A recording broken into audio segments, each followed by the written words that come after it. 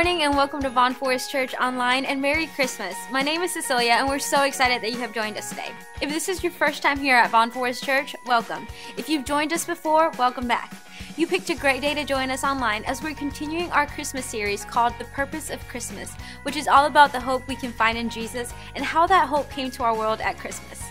But before we get to that, we have just a couple of things we want to share with you. So many of you have let us know how useful our Vaughn Forest Church app has been for you, and we're excited that you're enjoying it. The app plays an important role each week in making sure that you have all the content you need to fully be part of our gatherings. In our app, we have message notes, ways for you to respond and give, announcements, videos, and more. If you have not yet downloaded our Vaughn Forest Church app, we would love for you to take this opportunity to do that. Simply search Vaughn Forest Church in the Apple Store or the Google Play Store and you can download it for free. If you have any questions or need help downloading our app, please email our staff at info@vaughnforest.com and we'll be happy to assist you. Next, in the description of this video and in our Vaughn Forest Church app, there's a link to our online connection card. You can also use the camera app on your phone to scan the QR code on the screen to quickly take you to the connection card. Just take out your phone, open the camera app, and point it to the QR code on the screen, and the link should pop up to take you to our digital connection card. It's super easy. Once you have the connection card open on your device, we would like to ask everyone to take a moment to fill that card out. All we ask from you with this card is that you fill out as much information as you feel comfortable sharing. The great thing about our digital connection card is that if you decide that there are any next steps you want to take today, or if you have any prayer requests to submit, you can very quickly and easily do so. We'll be sure to follow up with you this week on anything that you submit. Finally, if you're viewing this live stream on social media, we would love for you to like our stream and click that share button so that your friends and family can join us as we gather online today. Our team works hard to make this gathering the best and most encouraging part of your week, and we want to include everyone in on that encouragement and on what God is doing at Vaughn Forest Church Online. Like I said earlier, we're looking forward to a great day together and a great Christmas season. Feel free to engage in conversation in our comment section, and we'll have a pastor ready to respond to any questions, comments, or prayer requests that you may have today. Thanks again for joining us. Vaughn Forest Church Online starts right now.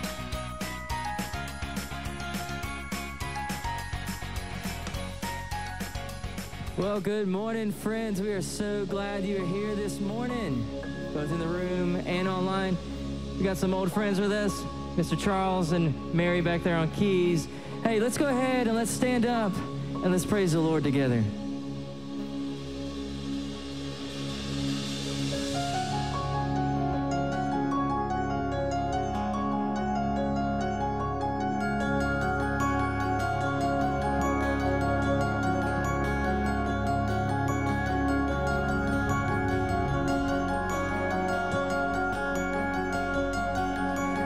Joy to the world, the Lord is come.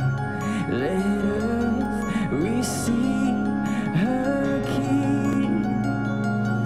Let every heart prepare Him room. In heaven and nature sing. In heaven and nature sing.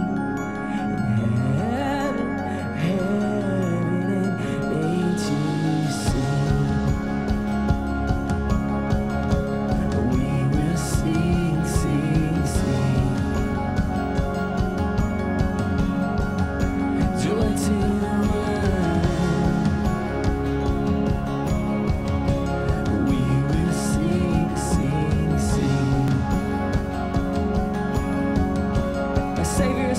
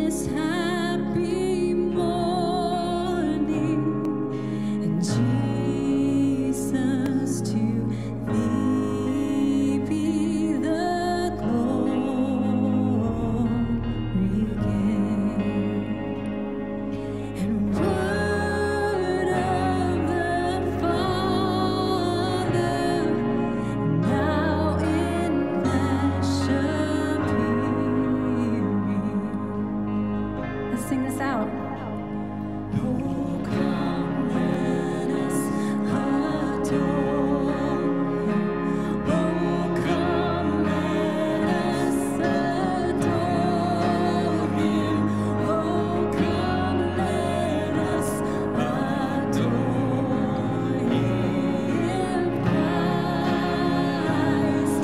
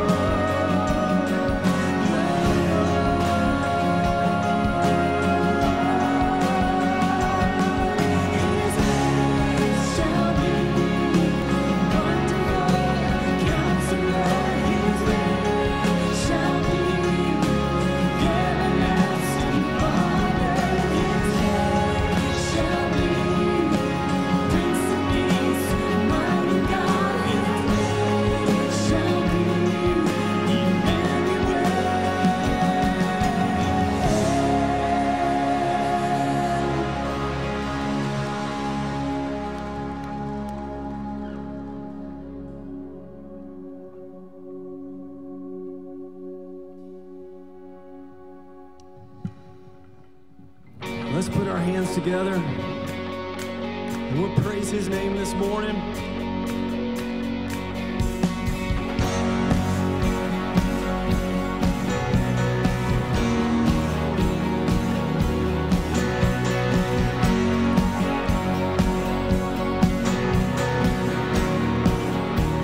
All right, let's sing Angels. Angels we have heard on high, sweetly singing o'er the plains and the mountains in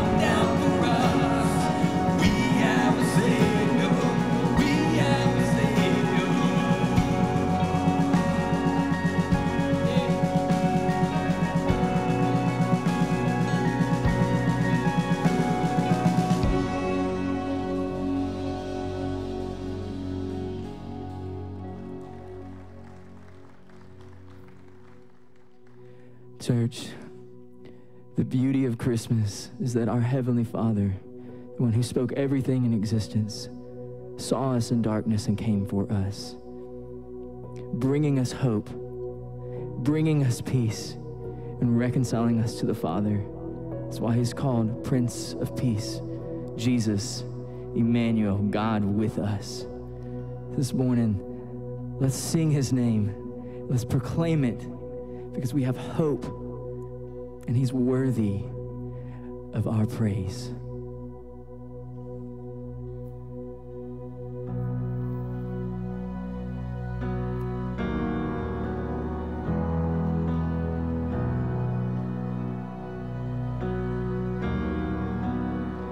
I cast my mind to Calvary, where Jesus bled and died for me. I see his wounds, his hands, his feet, my Savior on that cursed tree. His body bound and drenched in tears, they laid him down in Joseph's tomb, and the entrance sealed by heavy stone. Messiah still and all unknown.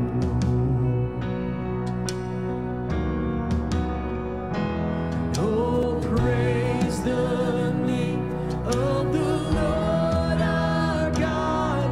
Oh, praise his name forevermore.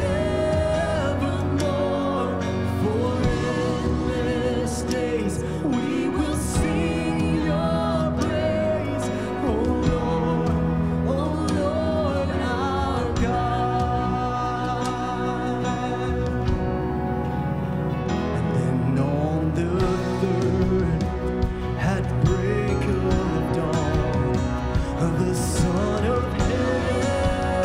Heaven rose again. Oh, trample death, where is your sting? The angels roar for Christ the King. Oh, we praise his name. Oh, praise the name of the Lord our God. Oh, praise his name forevermore. For endless days we will sing your praise. Oh Lord our God.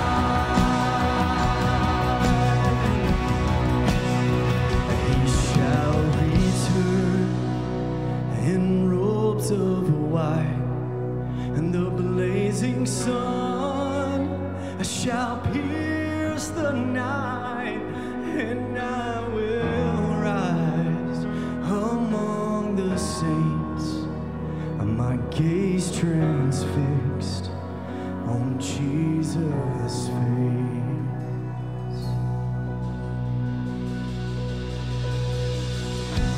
You know, the Bible tells us that Jesus, for the joy that was set before him, endured the cross and scorned its shame. And Jesus knew from all eternity that he would have to endure that cross. And he came as a baby at Christmastime and grew up his whole life for that one thing, the cross. And the cross is what gives us hope, amen? Not just the cross, but we serve a risen King who is alive and is coming in glory, amen? So let's praise his name this morning. Let's sing it. Oh, praise the name of the Lord our God. Oh, praise his name. Oh, praise his name forevermore. For endless days we will sing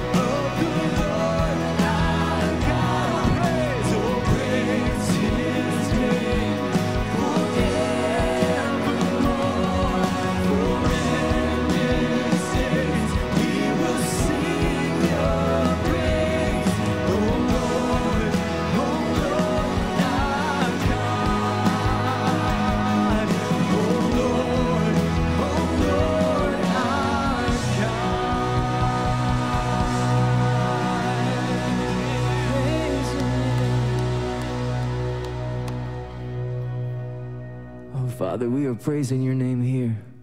We are lifting you high, God, for your peace, for what you did on the cross for us, for you stepping into darkness and making a way for us. God, we are forever singing your praises, forevermore. We lift you high. It's in your Son's holy and pleasing name, Jesus Christ, amen. You guys can have a seat.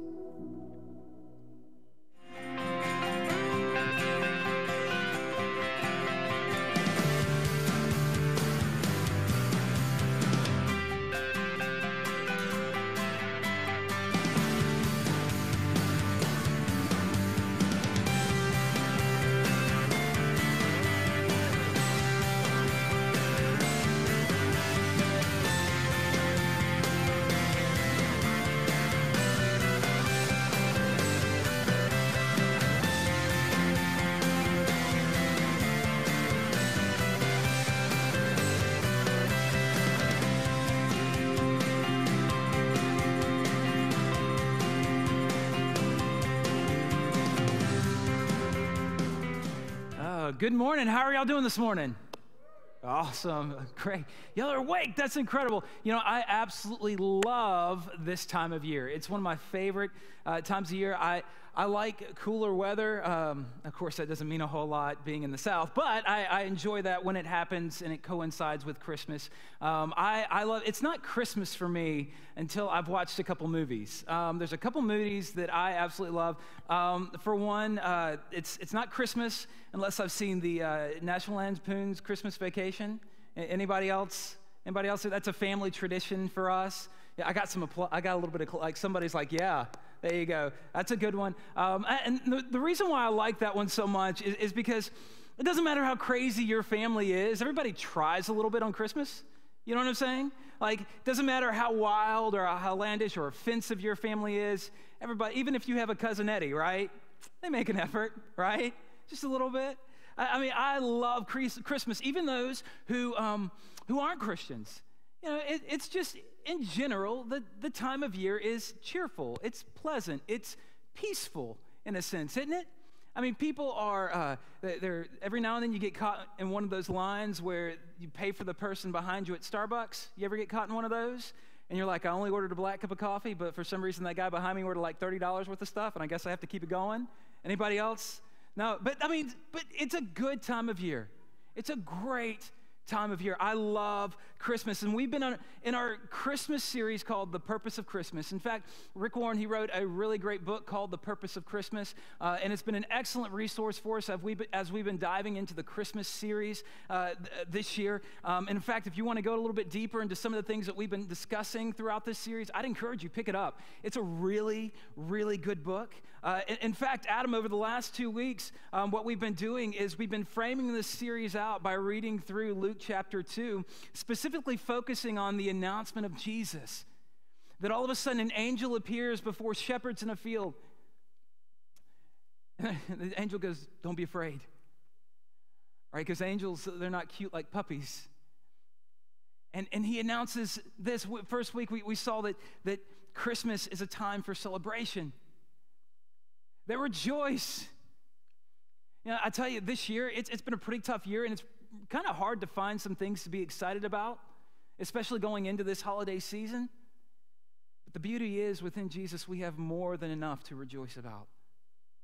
There's more than enough. Not only that, but last week, we talked about how Christmas is a time for salvation. It's so funny. I don't know if you do this, but I do this all the time when it comes to the Christmas season. I get caught up in the songs, and I get caught up in the decorations, and even the birth of Jesus Christ, but somehow I fail to connect that Jesus coming into the world means my Savior came into the world. Right? That Jesus grew in wisdom, stature, and favor with God and man, and he started his public ministry that ultimately led him to the cross and his resurrection. And it's going to lead into what we're going to be talking about today. That Christmas is a time for reconciliation. If you want to follow along today, if you're one of those notes people and you want to follow along, we actually have a digital form of doing that. We have a QR code right here. All you got to do to access this QR code is open your phone's camera app, hold it up here. A link will pop up, and it'll take you directly to the notes so you can follow along. And we're going to be picking up right where we left off last week in Luke chapter 2, starting in verse 12.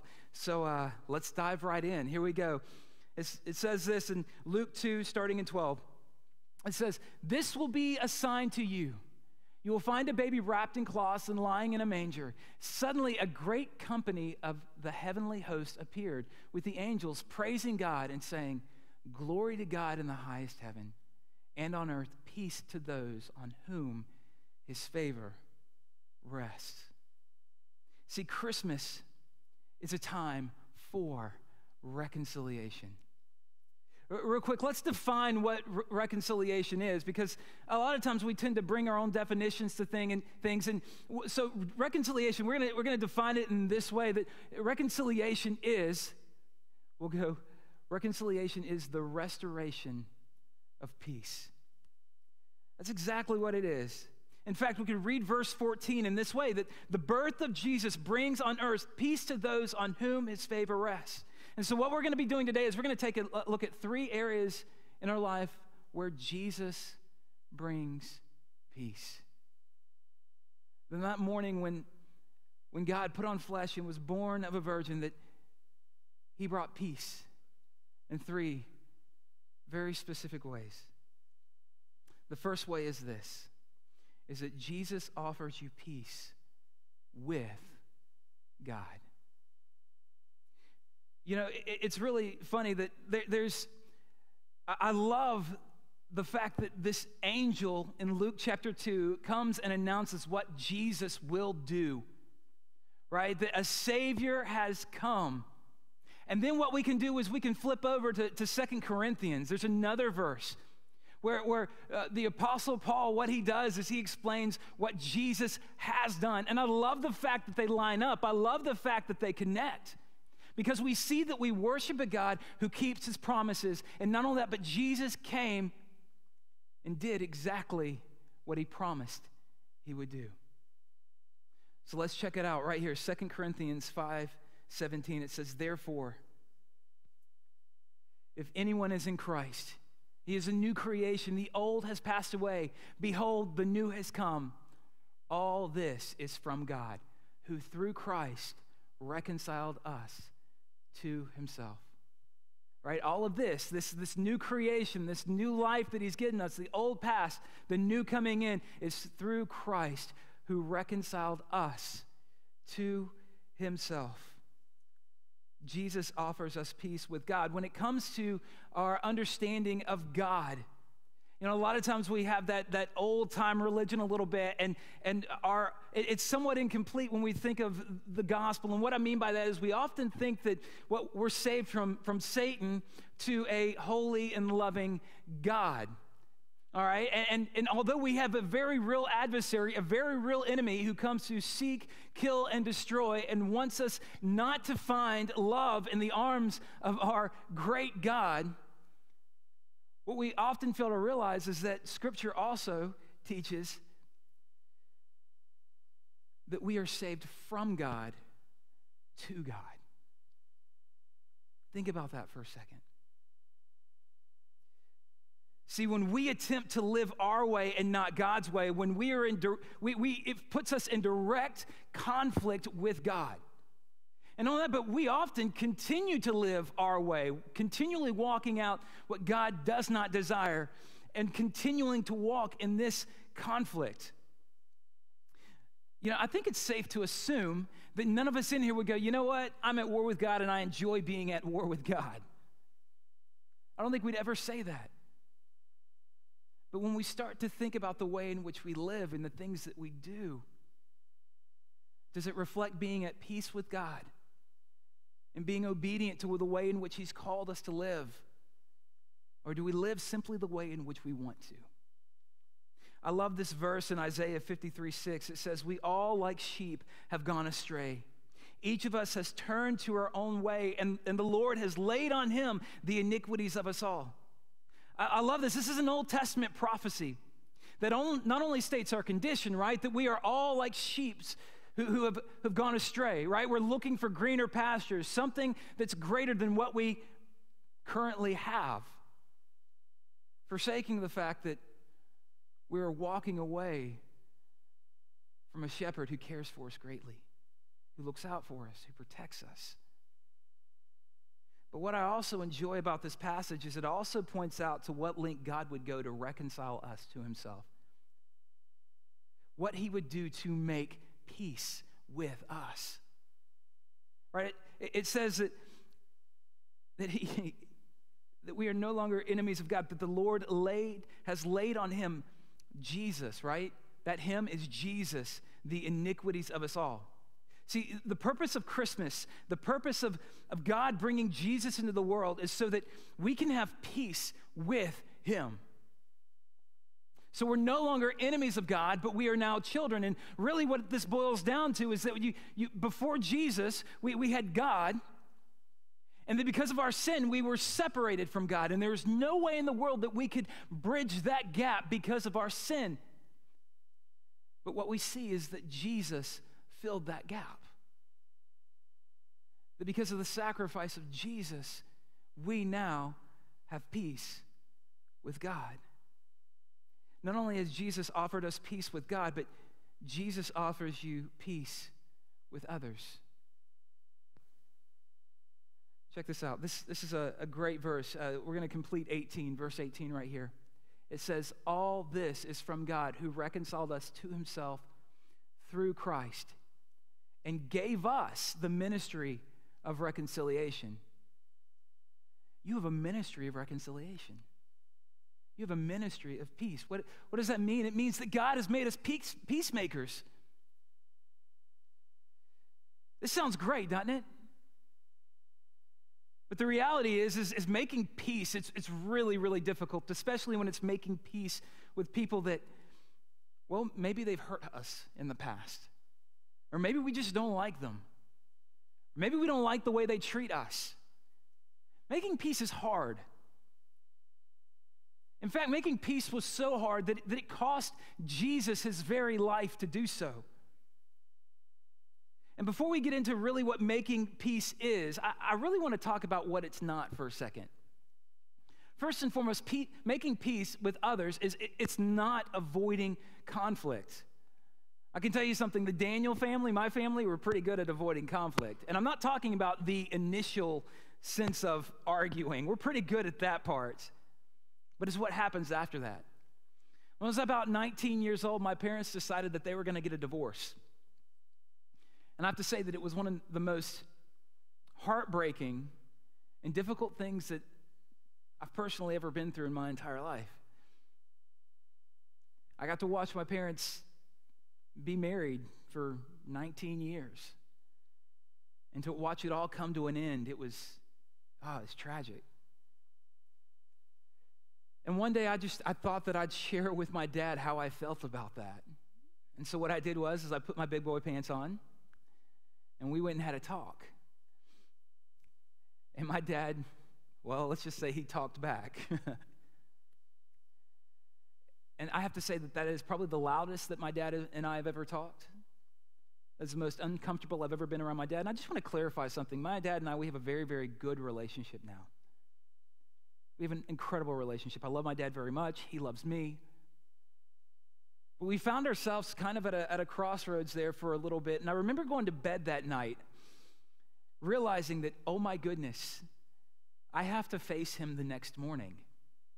I have to wake up and eat breakfast with my dad the next morning.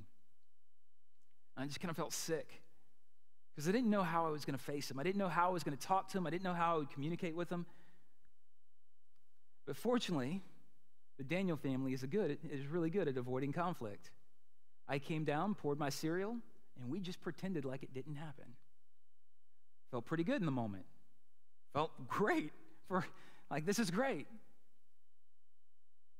But it was years of my dad and I getting on the same page to where we have the relationship that we have now. It took a long time. I had to forgive him for some things, and he had to forgive me for some things, some of the things that I said. And leading into that conflict, that was something that we just didn't do. And I sometimes wonder to myself that, hey, if we would have just really leaned into that a little bit more, could I have enjoyed my dad a little bit longer than what I have so far? Like, would our relationship be even better than what it is today? There's a guy by the name of Rory Vaden. He's a leader, an author, a public speaker, kind of a leadership guru kind of guy. He tells a story, and he shares what it was like growing up in Colorado near the Rocky Mountains. And he talks about how that part of the United States is a very unique part of the world because it's where these Rocky Mountains meet the Kansas Plains. And it's one of the only places in the world that has both cows, and buffalo. And so what's so interesting is he says that when it comes to the way in which they deal with storms, rainy weather, they do the opposite thing. He says cows, what they end up doing is when they sense the storm kind of rolling up over the Rockies, what happens is they start running in the opposite direction. They start avoiding the rain. And the problem is they can't outrun it. And so what ultimately ends up happening is they end up running within this storm, and they don't stop. They just keep trying to outrun the storm, and the storm, it eventually just passes over them. But by the time it passes over, they're worn out, they're tired, they're uncomfortable. He says that the buffalo, they do the opposite. When they sense that storm rolling up over the hills, what they do is they turn into it. And they run right into it. For that moment of uncomfortableness, of getting wet, soaking wet, they find themselves on the other end of the storm faster. I often think that that's how we need to seek to end conflict and be a peacemaker in our life, to take initiative in promoting peace. Another thing that peacemaking is not appeasement. All right, peacemaking isn't always allowing others to just get their way. Right? Peacemaking is not being a doormat. Because if that was the case, then Jesus would be the biggest doormat out there, right? Jesus, people would be wiping their feet all over him. And the reality is that's not who Jesus is. Jesus is loving and compassionate and caring, but Jesus has a backbone, and Jesus stands for his truth. What it does mean, being a peacemaker, is that we should actively seek to end conflict. See, Jesus, he is the initiator of reconciliation with us. He initiates peace with us. I love that, right? He came into the world to initiate peace with us. We are called to initiate peace with others. And here's the thing, it is hard to do so if that person's hurt you. It's hard to initiate peace when you're angry, isn't it? It's hard to do those things. It's hard to offer forgiveness to those who have hurt us. See, here's the thing. I think we often mix up the difference between forgiveness and trust. Hear me out for a second. Forgiveness is this. Forgiveness says that, hey, I forgive you for everything that you have ever done. Forgiveness deals with past. All right? It deals with everything that has been done to us in the past or everything that has happened with the past. But trust, it deals with the future. It's something different.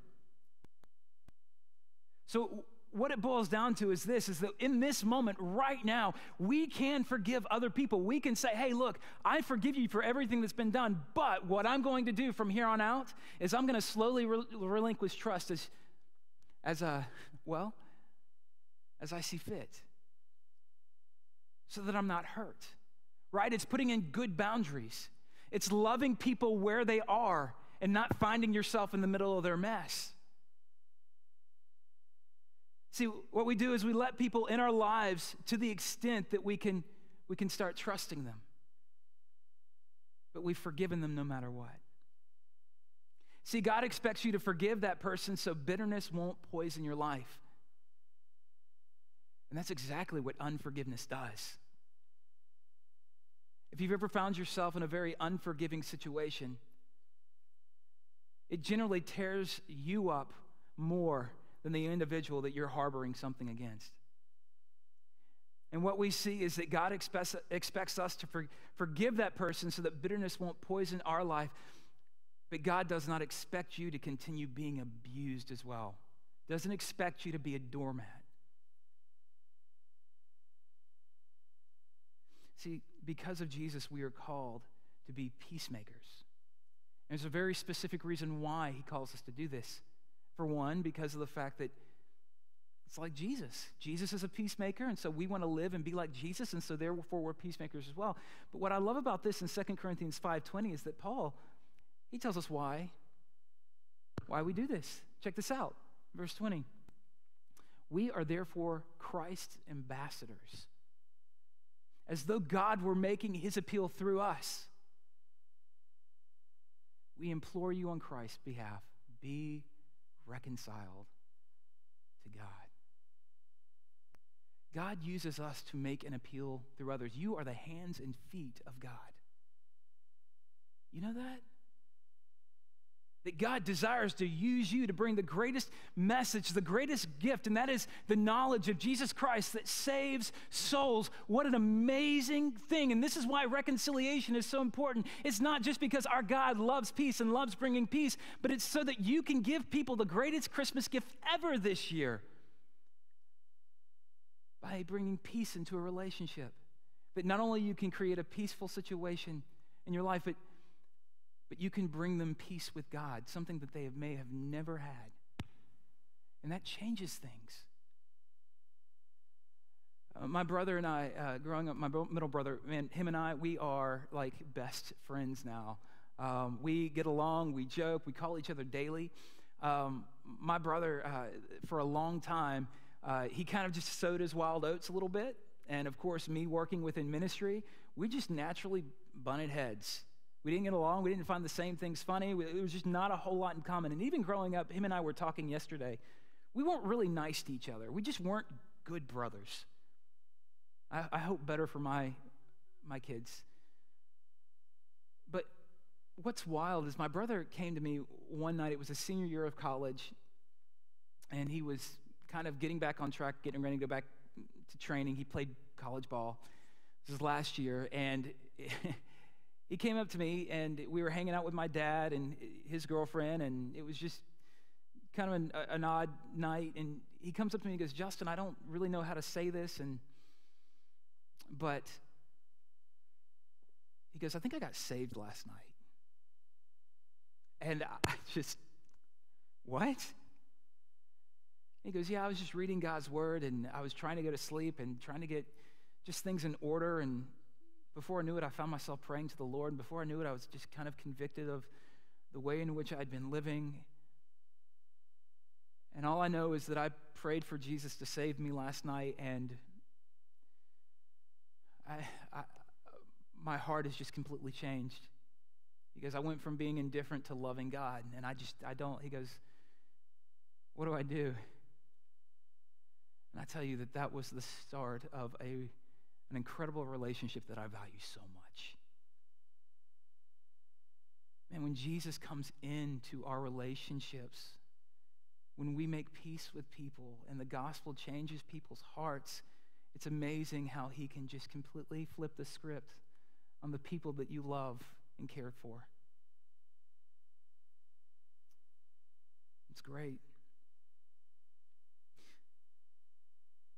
Another thing that we're going to see is that Jesus offers you the peace of God. This is one of my favorite verses, Matthew 11:28. It says this, "Come to me, all you who are weary and burdened, and I will give you rest. Take my yoke upon you and learn from me, for I am gentle and humble in heart, and you will find rest for your souls. For my yoke is easy, and my burden is light." One of the things that I want to encourage you in this holiday season and even going into the next year is don't let the uncontrollable circumstances and the unchangeable people and the unexplained problems rob you of peace this year? We've got a lot of those things going on, don't we? We have a lot of just uncontrollable circumstances that we don't know what to do with. And not only that, but unchangeable people. It's really difficult to make peace with people who are unchangeable, but what ends up happening in our effort to even kind of reconcile things sometimes, it's frustrating. And they're just problems that we didn't know where they came from or why, but they're here, and we got to deal with them. You know, it's so funny. There was a study that came out this year. It's the emotional health of people in 2020 versus 2019. I was reading through, I saw it in a Facebook post. I think Adam even sent it to me, and it was just kind of, it was on the topic of conversation this week as we were just kind of going through the week. And it was interesting to see how nobody's doing better this year. I mean, that's essentially what the study said, except for one group of people. What we see is that the only people who are doing better this year than last year are those who attend Worship Weekly. How wild is that? You know, there's a great verse, a wonderful, wonderful verse in Philippians chapter 4. Is that when we approach God through prayer and supplication, He brings us the peace that surpasses understanding. See, the more you pray, the less you panic, and the more you worship, the less you can worry. I love Matthew 11:28. Come to me, all you who are weary and burdened, and I will give you rest. He settles our hearts. He is able to do that. And I hope that He's done that for a lot of you today. And for some of you today who are like, man, I just don't feel very settled, I would encourage you to keep pursuing Him. See, here's the deal. Jesus brings the peace of God. The peace of God comes through living and enjoying one day at a time. Sometimes we start thinking about tomorrow and the next day and next week and next month and next year and all of these things when today has enough trouble, has enough problems. Let's focus on today. Not only that, but we see that the peace of God comes through accepting what we cannot change. There are some things in our life that we just can't change. We don't have control of it. No matter how much we wish we had control over the situation, we don't, and we worry about it as if we do. What if we just turn those things over to the Lord? I know that's an extremely Christian answer to do. I know that's like Christianity 101. But He's more than capable of meeting our needs.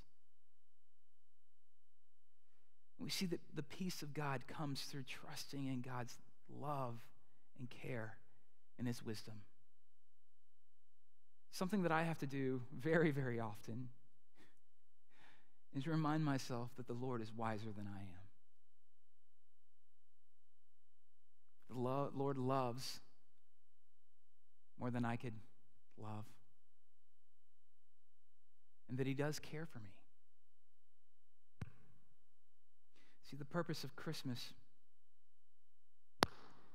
is we can now celebrate because our Savior has come to bring reconciliation.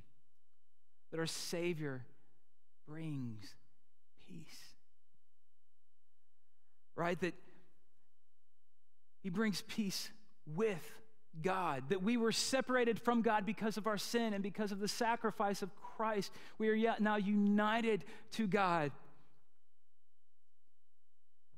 We see that He makes us peacemakers with others, right? That He brings peace with others. And not only that, but He brings peace to our hearts as well. And I want to encourage you guys this evening that when Jesus was born, we can celebrate because our Savior came into the world. And He went to the cross for you and I. He rose 3 days later proving that he is a God who keeps his promises and is capable of dying and forgiving sin. And because of that, today we have something to celebrate. We have something to rejoice in. The fact that we have peace with God. The fact that he can grant us peace with others.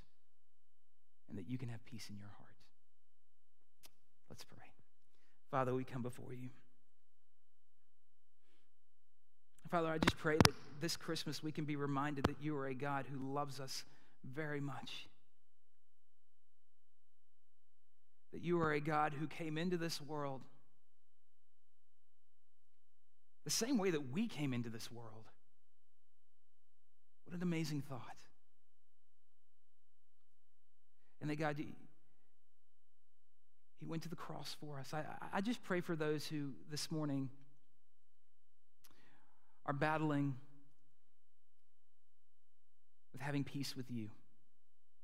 That maybe they've been living their own way. Maybe they've been following through with their own desires. And right here in this moment, in this season, you are calling them to repent and turn towards you. Father, I pray for those of us who are having difficulty not seeing the potential joy that we can have this holiday season with our family and friends, our coworkers.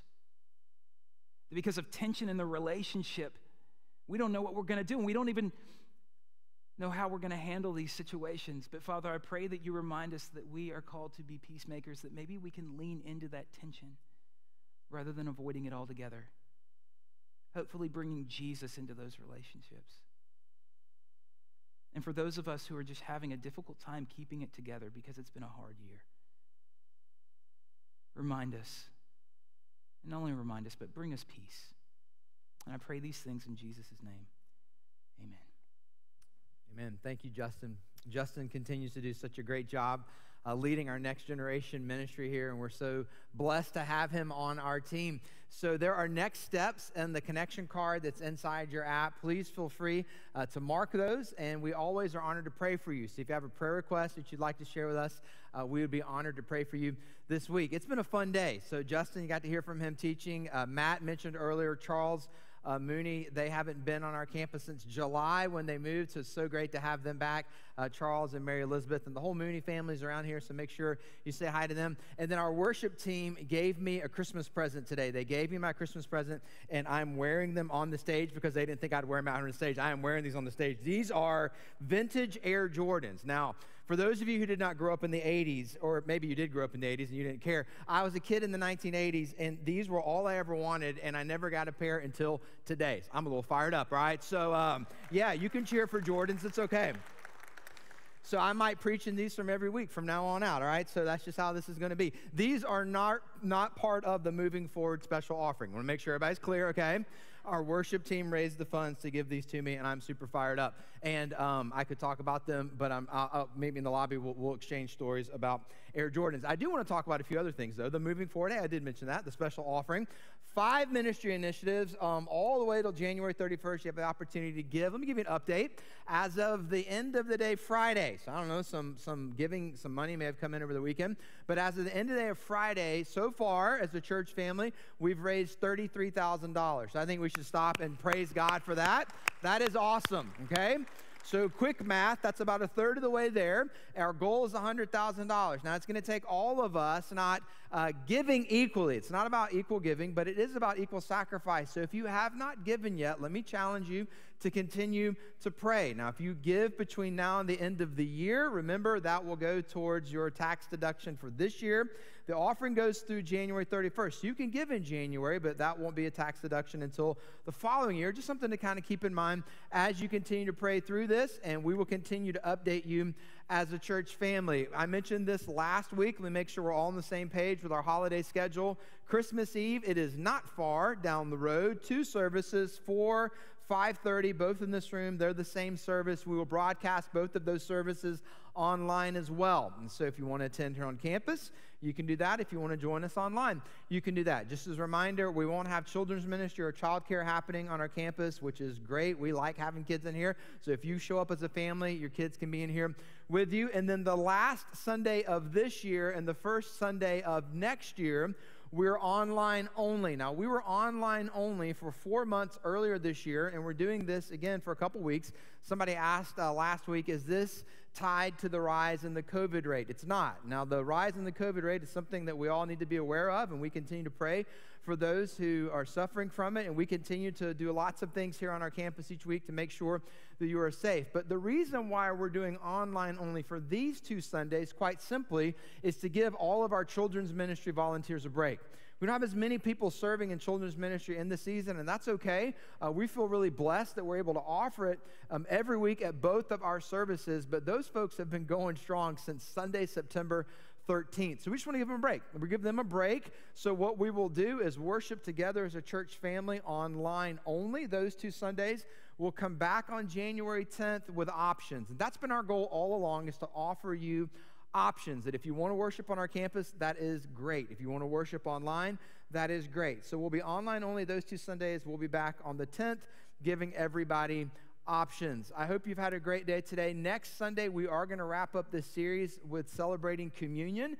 Next Sunday, all of your kids, when they're checked in, they're going to get a Christmas gift. They won't be Air Jordans, I'm sorry, but they will get a Christmas gift that they can bring home, and it'll be something you can do together as a family on Christmas Day. So it is going to be a great day. Hope you'll be able to join us. Let's do this. On your way out, make sure you find someone, tell them Merry Christmas, and then make sure you see the animals on your way out. Have a great week. We'll see you next Sunday. Thanks for being here today.